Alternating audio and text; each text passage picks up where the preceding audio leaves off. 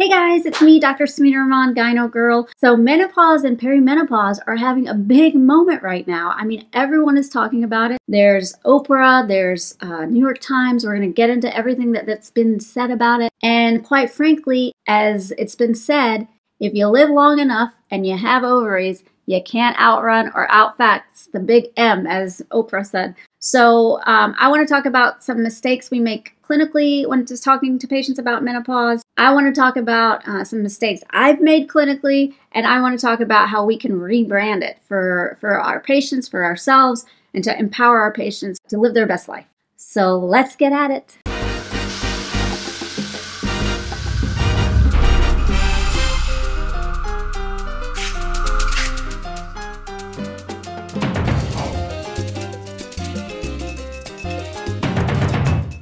Okay guys, so I'm Dr. Smita Rahman, Gynogirl. For those of you new to my channel, I'm a board-certified gynecologist in downtown Chicago. I've been in solo private practice since 2014. I'm a clinical assistant professor at Northwestern Medicine, the Feinberg School of Medicine. And my expertise is in female sexual medicine, so I am a fellow for the International Society for the Study of Women's Sexual Health. I'm on multiple committees for ISHWISH, including the Educational Committee and the Scientific Committee. Certified menopause doctor through the North American Menopause Society. I have been since 2016. So I'm really excited today to talk about this topic of rebranding menopause.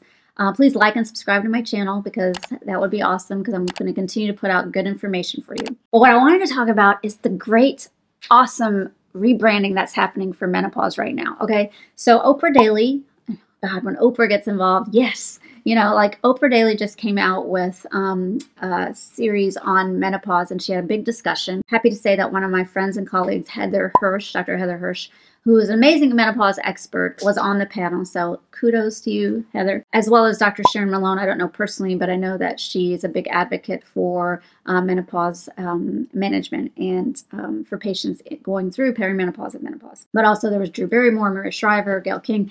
It was an amazing discussion. Everyone was talking about how they were mismanaging menopause, things that clinicians did wrong, things that they didn't realize, things that they didn't recognize, how they felt dead, you know, all of this stuff. As many of you have probably heard from my other discussions, there is definitely a dearth of information and knowledge through medical school and residency for individuals, clinicians that are getting trained that should ultimately know how to treat perimenopausal and menopausal symptoms. We can't continue the implicit bias and continue to tell patients that they're going crazy or to suck it up, buttercup. Okay, this is not the society that we live in anymore. And I'm so happy that there's so much advocacy going on for menopause right now and perimenopause. When Oprah gets involved, the world will listen, I'm sure. Many of us have been screaming from our the rooftops for many years now. Maybe not on social media. I've been giving talks about menopause since probably about 2015, about a year after I started my practice. And I would go to different clinical settings to talk to different clinicians about perimenopause and menopause and, you know, how we should be treating it. I would talk to cancer survivors about perimenopause and menopause. I would talk to professional women's networks. You know, on my own level, I've been trying to do it for a while, but I will say that as clinicians, we get it wrong a lot too.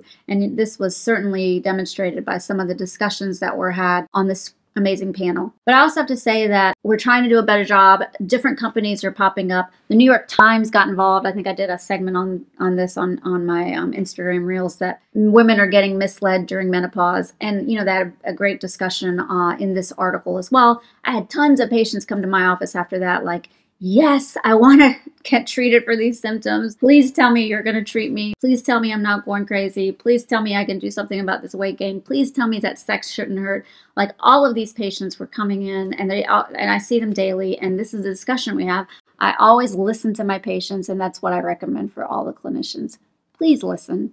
You know, please try to put aside implicit bias of what you think this person should be experiencing. Please don't tell patients this is in their head. Please don't give them a bleak outlook about perimenopause and menopause. Like this should not happen. Okay, we are in 2023. Yes, the Women's Health Initiative screwed it up for many years, over 2 decades. And I'll do a separate talk about the Women's Health Initiative, which was the study in, I think it was the early 2000s, that sort of changed the way that patients were getting treated. Everyone went off hormone therapy. People were dying, premature deaths. I'm going to talk about that separately. But what I would say is, you know, we are in 2023. We should not be giving patients oblique look about what's happening to them, and we should be empowering them, and patients should feel empowered. Okay, and I'm so glad there's so many companies that are jumping out there to get involved. MyAlloy, MIDI, Odella Health, these are sort of digital platforms that have established themselves to help patients in these areas. So that's amazing. For some of us, we've been trying to do this for a while locally. Like I said, I've been giving talks since at least 2015 on this topic.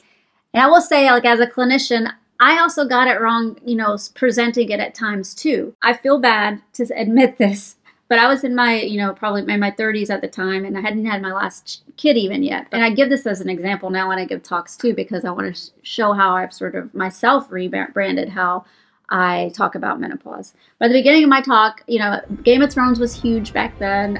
Eddard Stark and Winter is Coming and all of that stuff. It was like these memes that were going around. And I've always started my talk with this meme: brace yourself, menopause is coming. And it's this meme of a very winter is coming, death is coming, let's throw you out to the pasture kind of meme, that I didn't realize that, starting to talk about, genital urinary syndrome and menopause with this kind of meme is very detrimental, actually. And I really feel bad about it. I like to use an example now that, now that I've started to experience symptoms of perimenopause, the brain fog, and, sometimes vaginal dryness, whatever the case may be, we should not be telling patients this. I mean, we can do it as a joke to say, no, this is not how we're going to discuss menopause anymore. You have a lot of life to live, and you can live it vivaciously. And you don't have to feel like you're being thrown out to the pasture just because your reproductive years are over. This should empower you now. Let's get excited, okay? I don't have to worry about getting pregnant anymore. Let's get excited about it. Let's get excited about, I've lived through so many years. I can really feel more empowered. I've gone through a lot of crap in my life, and now I can feel empowered. I mean, this is the message I try to give patients now. I love that everyone's up and talking about it, and patients are coming to me and they're excited and they're like, can you help me with this? Are you going to prescribe me estrogen? Please tell me yes. And of course, we have the discussion, what's right for them, what's not right for them, what their symptoms are. But yes, I mean, I do believe that patients should get vaginal estrogen when they're going into genital urinary syndrome or menopause. Because as I said in my other video, UTIs kill old patients all the time, okay? I can tell you from experience, patients die from UTIs because of urosepsis when you're older, sometimes when you're younger, but usually when you're older and your system can't handle it and you go into urosepsis, and so it causes you to have delirium and all of this stuff. And this is something that absolutely should be given to, every patient. I think my friend Dr. Rachel Rubin says that everybody should get this prescription for vaginal estrogen. And then have a discussion around patients' histories and patients, medical problems. Listen, clinicians, listen to your patients. Please do not put that implicit bias on them. Oh, this is a brown lady, she probably can suck it up. Or another female complaining of pain. Oh my God. Implicit bias is real, okay? This is a real thing. Patients experience it all the time, and we need to do better. We need to listen to our patients. We need to listen to our patients. Let me say that again. I think that's one of the big messages I want to say to the clinicians listening. Now, to the patients, we need to work hard to find someone that will listen to you, because there's going to be a lot of people that don't. Sometimes it's because they don't know how to treat the symptoms. Sometimes it's because their practice is, they have to see 40 patients a day, and they can't sit and have an hour discussion about your symptoms with you. And sometimes it's because, maybe they're just not that nice. I don't know. There's a lot of factors involved and a lot of stressors that happen for clinicians that are trying to treat these symptoms, and it's not always easy black and white. So we have to empower ourselves as well to either demand to be listened to by the person that you're seeing, or find someone new to see through menopause.org. You'll find many certified menopause clinicians. But I'm very excited about the moment menopause is having. Like I said, I just admit to sometimes giving, in my early parts of my private practice, giving the wrong message about menopause. But my intention was good, to really sort of empower patients to understand how to treat genital urinary syndrome menopause, or how to treat your systemic symptoms, who are the right candidates for hormone therapy, avoiding different types of snake oil, that kind of stuff. I just wanted to take a moment and say I'm so excited to be part of this discussion, to continue this discussion, to really say there are ways that you can really enjoy your midlife, and you should enjoy your midlife. you've been through a lot, whether you have kids or you don't have kids, whether you're taking care of parents or you don't take care of parents, whether you're a career patient or you're not a career patient, whether you're a stay-at-home mom or you're not a stay-at-home mom. We as ovary owners tend to balance way too much on our plate. And in your midlife, it really sucks because you can have 50 things on your plate at once. And so we still have to take care of us. And that's my point here too. It's like you can still thrive and live an amazing life. If you're the right candidate for systemic hormone therapy, find someone that'll listen to you about it. Most patients are good candidates for vaginal therapy. So let's treat them with this, okay? That's my message. I'm excited that menopause is getting a lot of attention and perimenopause is getting a lot of attention. I'm excited that everyone's in on this discussion now. I'm excited that there are many platforms available for patients. And I just want to say there's help for you, there's hope for you, and there's a great quality of life that's waiting for you. So please, please, please, if you're a clinician, listen to your patient, study about perimenopause and menopause if you don't have any idea, or send your patient to somebody that does from the North American Menopause Society who is certified and who has a passion about helping these patients. If you're a patient, please find someone that can listen to you or demand to be listened to.